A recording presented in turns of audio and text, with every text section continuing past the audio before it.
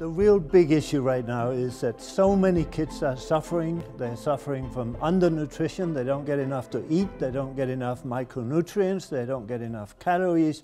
And at the same time, we have a rapidly increasing prevalence of overweight, obesity, and chronic diseases.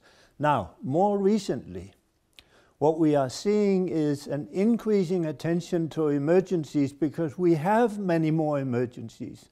Failed states of various kinds. Climate change is resulting in extreme weather events. You have droughts, you have floods, you have strong winds, and every time something like this happens in a low-income area, people are suffering. There are some very severe consequences. This is not just a matter of maybe eating a little less today and a little more tomorrow. This is a matter of survival for many of these people. Because the news media is paying attention to that, as they should, there is a tendency to take money from the long-term development assistance and long-term investment by the countries themselves, the developing countries themselves, and put it into emergency relief. The money can be found to solve those problems. They would have to be taken from somewhere else, like military expenditures.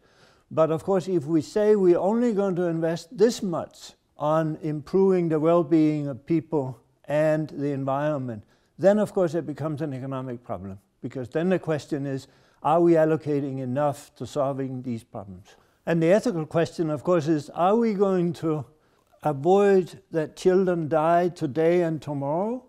Or are we going to invest in future generations and making sure that the environment is going to be sufficient to feed future generations?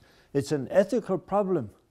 And I am not going to tell a mother that her child needs to die today in order for me to save future children. I cannot do that. We have to do both. The real policy message is to prioritize good nutrition and to alleviate poverty and to protect the environment today and in the future.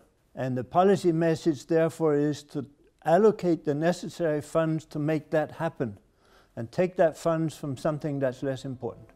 Because it is definitely possible to do both. Absolutely it is.